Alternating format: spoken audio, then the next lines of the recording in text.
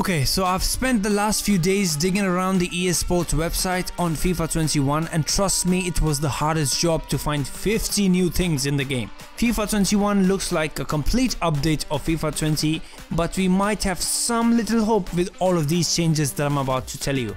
So let's proceed. Super cancel mechanics. You can now super cancel any animation if you want. If you press a button by mistake, you can quickly react and press the LT-L2 plus RT-R2 button and it will cancel any animation in the middle. You can also cancel skill moves, lob passes, through balls, anything you want. Cancel foul advantage. If you press LT-L2 plus RT-R2, you can cancel the foul advantage, which means if you feel like fancying a chance on a potential free kick, you can do that now. Just cancel the foul advantage and the referee will call the foul immediately. Semi-assisted through balls. There are new through balls that you can enable in the controller settings menu, and this prevents random through ball trajectories and tries to find a middle ground between the assisted and the manual through balls. The auto skip animations. You won't see any animations when the ball goes out of play during online matches. The animation of the goalkeeper picking up the ball and placing it out for a goal kick will also be auto skipped. FIFA attributes. This is a feature that can be enabled in the kickoff mode only, and this is when you are playing FIFA with your friends offline. The feature enables chemistry style like boosts in the kickoff mode. Rewinds gameplay. This is another feature that is kickoff only and can be used when in game, and you want to rewind back to a specific moment, take a shot or anything really. The way you rewind the game is you go to the pause menu, then to the instant replay section and rewind wherever you want. Instant match simming. This is a new welcome addition in the career mode simulation system. You can now sim the rest of the match while watching a simulation on your screen. This is very similar to what Football Manager has. You can jump in at any moment and take control of the game and jump out again and sim the rest of the match. The interactive match sim menu. This is a whole new menu set when it comes to interactive match sim this year, and it involves tabs underneath the match sim. These tabs are fitness, ratings and stats, and the last one is game plan that shows the tactics and stuff that your team is using right now. Now what you have to keep in mind is that you can make instant changes according to the analysis of each player, so it's a nifty feature. The match launcher has also changed in career mode, so before you start a match you will see this screen with all tabs at the bottom to decide whether to sim or quick sim or go for team management of the club on the bottom of the screen. Player attributes. You can now assign specific roles to each player in your squad and help them develop their skills in certain stats as per their requirement. This keeps the career mode fresh at all times since two players are never the same, and here you can see Mbappe is being shifted to many roles in attack. Player position conversion. You can now convert the default position of different players and increase the stats of a player in a different way. For example, we are converting a right back into a variety of positions. Keep in mind that each position conversion takes weeks and the time required is mentioned above. The new active training system. Due to the changes in the player growth, they had to change the training system as well, which means a complete overhaul of training drill being driven by the match sharpness stat. You can now control the types of drills that each player can perform, and it can be inside the zone, extreme hot potato or defending scenarios. These will affect the stamina differently and will increase or decrease the match sharpness. Player sharpness. This is a new stat that will indicate how ready your player is before the match. The sharpness of a player will range from 0 to 100, and this will affect the stats as you proceed in the match.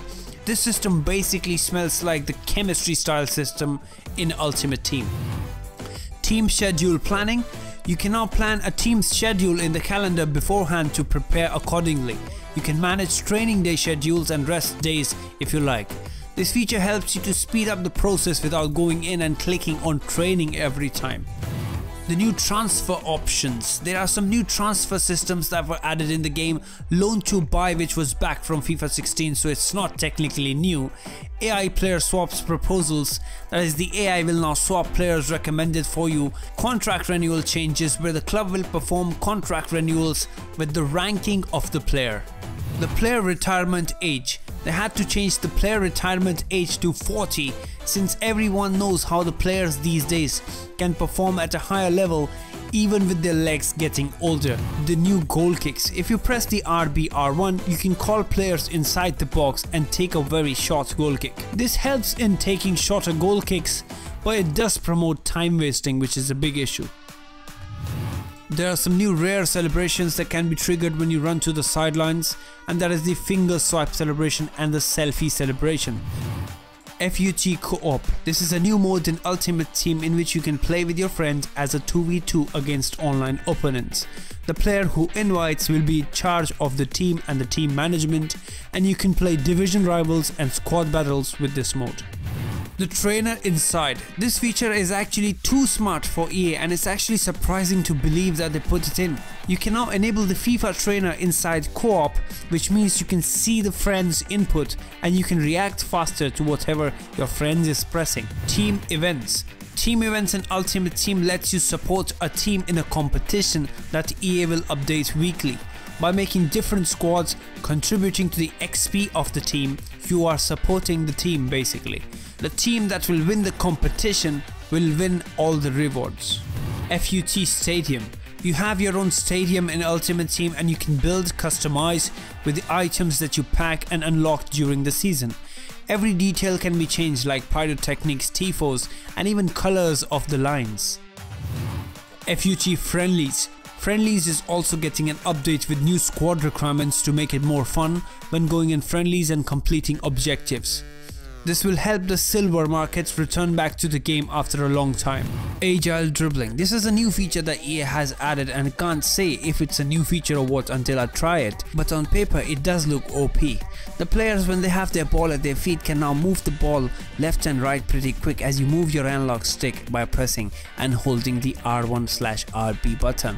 Directed runs. This is basically a new system that they've implemented where you can press and hold the L1 button and then flick the right stick to take control of another player around you to make a run and beat defenders in front of you. Directed pass and go. This happens when you mix the directed runs feature with the passing options available in the game already. You can do different types of 1-2 with players around you with a normal ground pass or a lob pass and even through ball. The player lock. This is another way you can take control of any player around you by pressing L3 R3 together, which I must say is a very difficult button combination to pull off. But if you manage to pull it off, your control will be switched to another player near the box and you can take control of his run and move him around the defenders for the best possible shot. Positioning personality. The positioning attributes on your players define where they position themselves and how they move once the ball is being played. A player with high positioning will be aware of offside trap and will stop after a point, whereas a player with low positioning will not make the perfect decisions when it comes to preventing himself crossing the line. I don't think so this will change a lot, but I feel like this is just a gimmick since something like this must have existed in any football game. Smooth encounters.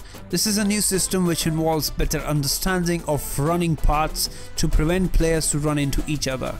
The function understands collisions of players, and if a collision does happen, the players are coded to avoid each other to prevent collision as much as possible. Competitor mode. This is a new mode inside FIFA 21, or rather it's just a setting that you can enable in career mode and foot squad battles. When selecting legendary and ultimate difficulties, you can now select the competitor mode to increase the difficulty of the CPU and feel like you're playing against superhumans. Manual headers. There are new manual headers in FIFA 20 which help you to direct the ball anywhere you want. These generally work like a charm when you're taking a goal kick and you try to win the ball back in the final third with your striker. Manual headers makes the user solely responsible for the direction of the ball and not rely on the systems helping the trajectory of the ball. The new shoulder tackle helps you to challenge a defender softly from behind without going in head first when defending. The shoulder tackle can be a lifesaver when tackling inside the box and not conceding penalties. You will also notice seal out animations when the defenders put themselves in the middle of the ball and the attacker. To perform the shoulder tackle, press the LT-L2 button. Changes in crossing. The semi-assisted setting that used to exist in the previous FIFAs is now the assisted setting. and the new semi-assisted setting is more manual. So if you guys have ever used manual crossing, you have a new rework to semi-assisted crossing, being more error prone in control of better players. New skill moves. There are 3 new skill moves that you can perform to beat your opponents one-on-one in game. One being the bridge skill move that has been shown in the trailer. So is the direction nutmeg, which has also been shown in the trailer. The last one being the Joao Felix turn that I'm showing you right now. The new skill move mechanics. The skill move changes allows any player to perform any skill moves like rainbow flicks and stuff. Yes, you can perform rainbow flicks with goalkeepers if you want now. It will just be very inaccurate when a goalkeeper is doing, rather compared to Neymar for example. AI player customization. I'm very sad to say that Pro Clubs, our beloved game mode, has only 2 changes, and one of which is AI player customization. All the AI players around you will now be customizable and won't generate randomly, so now you can customize players accordingly. The tactics menu. This is another small update in Pro Clubs where you can use the whole tactics menu of the other game modes online and change them inside Pro Clubs. The only thing I'll say that this might just ruin the experience of Pro Clubs with drawback and the time wasting and stuff. Volta friends, coming to this useless game mode that is Volta, and now you can invite your mates to a game and play it like Pro Clubs. 3v3 I guess is the maximum limit for now, and I cannot wait to not play this game mode again this year.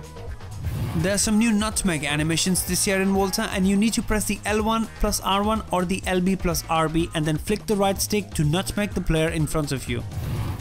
The instant hard tackle. If you guys remember last year, EA Sport added the hard tackle, which means you could just hold down the tackle button and then tackle the man standing in front of you.